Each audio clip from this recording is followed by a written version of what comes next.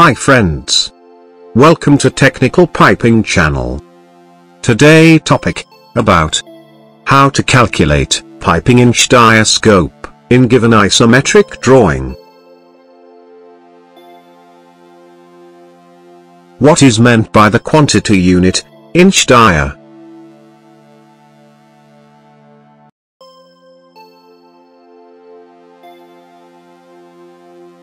Inch dia is their unit of measurement for pipe fit-up joints and welding joints.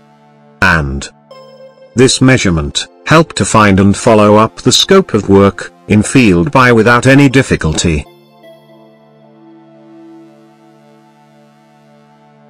So, now we will see how to calculate total inch dia scope in given isometric drawing. This is one of pipe spool. What means spool?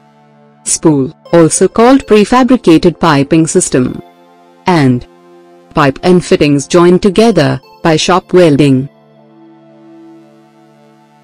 Here shown one of the sample isometric drawing with weld mapping.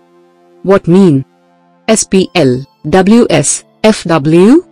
SPL called spool number, WS called workshop welding, and FW called field welding. In this piping ISO 2-inch and greater inch, a 106 grade B pipes are used. Make table as shown in picture and enter the pipe joint number and pipe size.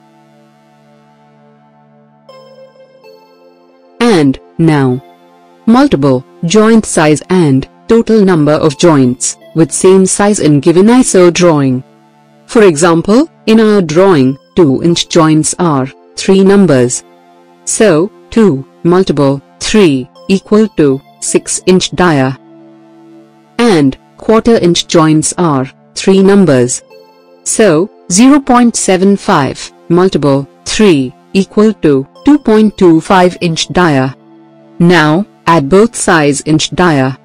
So, you will get total inch dia scope of the given piping isometric drawing. Before start any piping work, you should know the scope of work, so that you can allocate and utilize the manpower and equipments.